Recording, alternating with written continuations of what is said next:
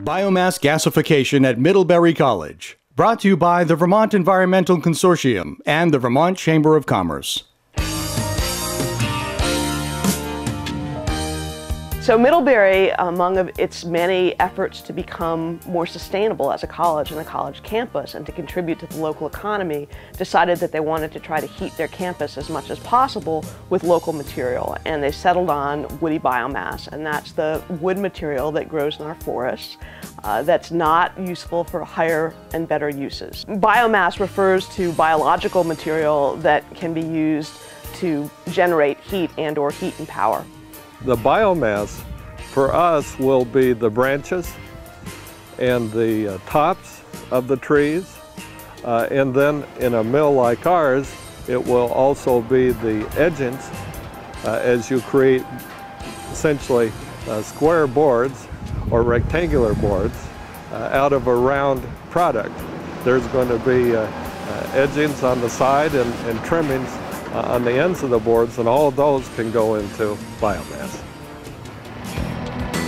The biggest challenge of this plant for us was the supply question, because we wanted to be sure that we weren't going to be taking fuel out of the forests and actually reducing its net capacity to provide that.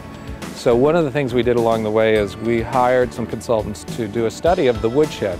We said, look at the wood in Addison and Rutland counties and say, out of that acreage, of the wood that should be used for this purpose, for fuel, what's the net capacity of that forest? And what we discovered was it was about 160,000 tons of net capacity. We're going to use about 20,000 tons, so we're taking about 1/8 of that capacity.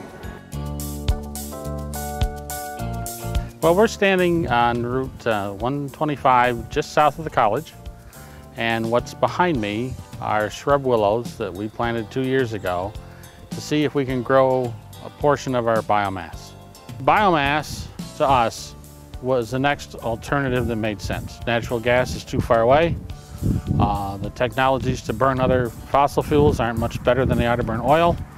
And particularly if you can grow your own, like we're trying to do here, we can close the loop. And that's what we're trying to do. Willow is cut in the winter after leaf drop. It's chipped and goes right into the hopper like a wood chip. There's no extra processing. The nice thing about willow and other things as well is that they grow on marginal land. And there is a great deal of underutilized land in Vermont. So it would provide potentially another cash crop for people who are farming, who are, so to speak, land poor, have a lot of land but not necessarily a lot of revenue coming for that land, and would like to keep it open, would like to keep it in use, would like to promote a working landscape. Willow and willow plantations can become another piece of a working landscape. So we're inside of Middlebury College's biomass plant, and what we're looking at right here is the fuel supply system, the beginnings of the fuel supply system. Between the receiving conveyor and the second step, the elevating conveyor, we have a fuel screening system. We complete the conveying system by transitioning from the elevating conveyor into the horizontal conveyor. From there, we're ready to begin the process of feeding into the gasifier. There are 2 chip metering bins on the front end of the gasifier, which supply 4 feed screws, which are augers that supply the fuel into the gasifier box itself. The process inside of the gasifier basically involves roasting the wood chip fuel supply to drive the gases off of the wood chip fuel supply. So in essence, 2 products come out of this box. Gas, the element of the wood, and ash comes out of the bottom, what remains of the wood. From there, we move into a boiler where we actually burn or combust the wood gas. The gas produced in the gasifier is now combusted inside of this boiler. Air is reintroduced to it, and we have the long flame that you will see inside. We've added this camera system so the operators can actually monitor the flame and the flame pattern from the control room.